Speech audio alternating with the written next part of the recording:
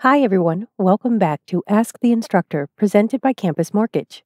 Today's question is, how much of a down payment is required to buy a house? Great question. As a senior underwriter, here are my thoughts.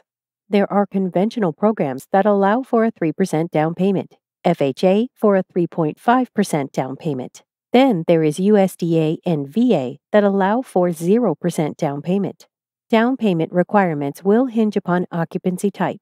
For example, an investment property purchase will require a much higher down payment than a primary residence.